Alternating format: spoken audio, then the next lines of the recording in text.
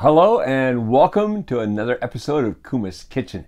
Now tonight we've got a little fusion happening here, and this all started because of a conversation I had with a couple of Kuma's Kitchen patrons. That's Aaron and Matthew, and we're talking about fusion and different ideas and how I like to cook with cheese. And I was like, you know, I'm going to make yakimeshi with cheese one day. I was like, oh yeah, great idea. You know, so he said, when are you going to do it? So did it right away. I'm calling this bacon and cheese yakimeshi, or a Swiss Japanese fried rice. So yakimeshi is actually Japanese for fried rice, and we eat it a lot. And now here's actually a little point about etiquette when eating in Japan. You know, usually we eat with chopsticks. Fried rice is one of the things you can eat with a spoon. And usually it'll be served up with a spoon. Yes, you can eat it with chopsticks too most of the time, but a lot of it gets, especially dry fried, where the kernels all just fall apart. It's pretty well impossible to eat with chopsticks, so then we use a spoon. Of course, this one here is really sticking together with all that cheese. Got big chunks of bacon in there, got shiitake mushrooms in there. Oh, yeah. All right.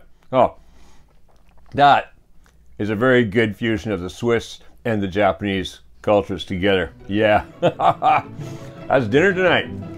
It could be your dinner tonight or tomorrow night or whenever.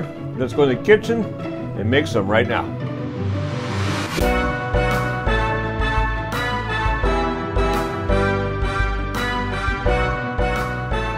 All right, to make this Swiss Japanese combo yakimeshi, well, here are the ingredients. Across the front, I've got 2 eggs. I've got 1 tablespoon of olive oil, 1 green onion, which I've chopped up. So you got, you know, about 1/4 cup or so of that. Half an onion, finely chopped. I don't want it too coarse, I just want it fine. Over here, this is 7 ounces or 200 grams of bacon block. I love this bacon block. And I basically chopped it up into about 1/4 inch, 5 millimeter, 6 millimeter pieces like that. Basically, kind of even sizes so that they'll cook about evenly. Over here, I've got anywhere between 6 and 7 shiitake mushrooms. This time I had 6 really nice shiitake mushrooms. And what I've done is I've cut them. I usually like to slice them 1/4 inch or 5 millimeters thick, but then I've also cut them in half. That just gives us more pieces of mushroom in our yakimeshi.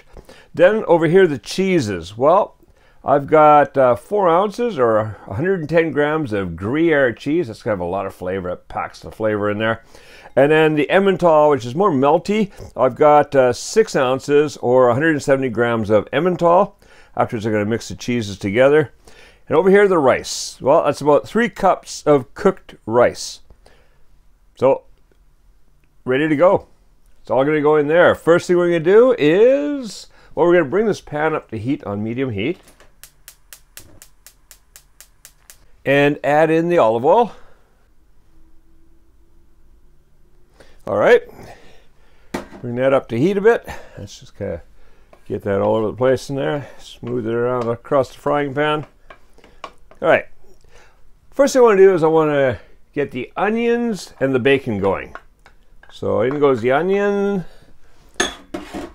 In goes that bacon. Going to cook that, stirring around occasionally, for about 8 to 10 minutes. Soften up the onions. Get a little browning start on the bacon. And then we'll be back and add some more ingredients. All right, see you then.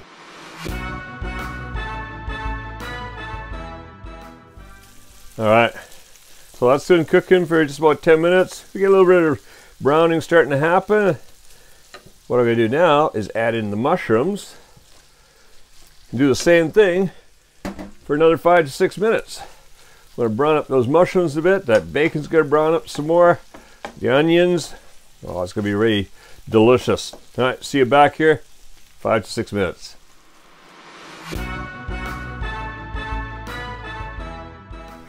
All right, so that bacon has browned up some more. Soften up the mushrooms a little bit. The browning on them, that is absolutely perfect right there. So what we're going to do now is get the rice in there. Japanese rice, it just comes out of one big lump. Just going to have to break that up. I want to get the rest of that. It is quite sticky, so you have to get it out of the bowl. There we go.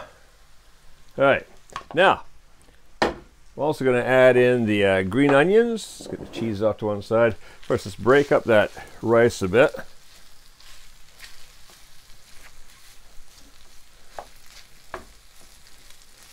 Okay, sprinkle the green onions around.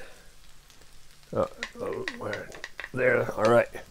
Now what I'm going to do is I'm just going to break up the rice and mix in the bacon and the mushrooms and the onions and all.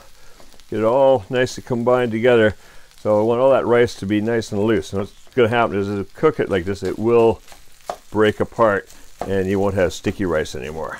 Of course, if you're doing this with Western rice, well, you're not going to have this, are you? It's just going to be loose already. All right, we're going to cook that for about 2-3 minutes.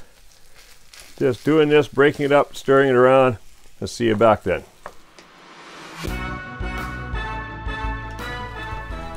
All right, that's looking good. All mixed in there, broken up all that rice. What I'm going to do now is grab the bowl that rice was in. You know, want to make extra dishes, and crack the eggs into here. So 1, 2, and just quickly whisk those up.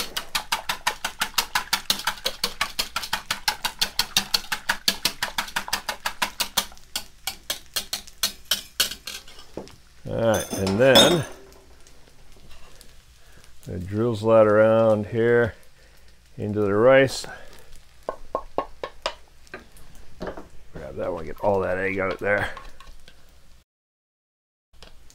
All right, that's looking good. Now I'm just gonna cook real quick. Don't overcook the eggs, so just kind of quickly around, and there, look at that, it's coming together. It's starting to cook already. Doesn't have to be 100% cooked. All right, that's looking good. Now the cheese. So what I want to quickly do is I want to mix the Gruyere, the Emmental. Just kind of distribute the Gruyere throughout the Emmental, and then in it goes. You get the cheese in there. Let's just get that out of the way there. And I'm going to quickly get that cheese down into the rice.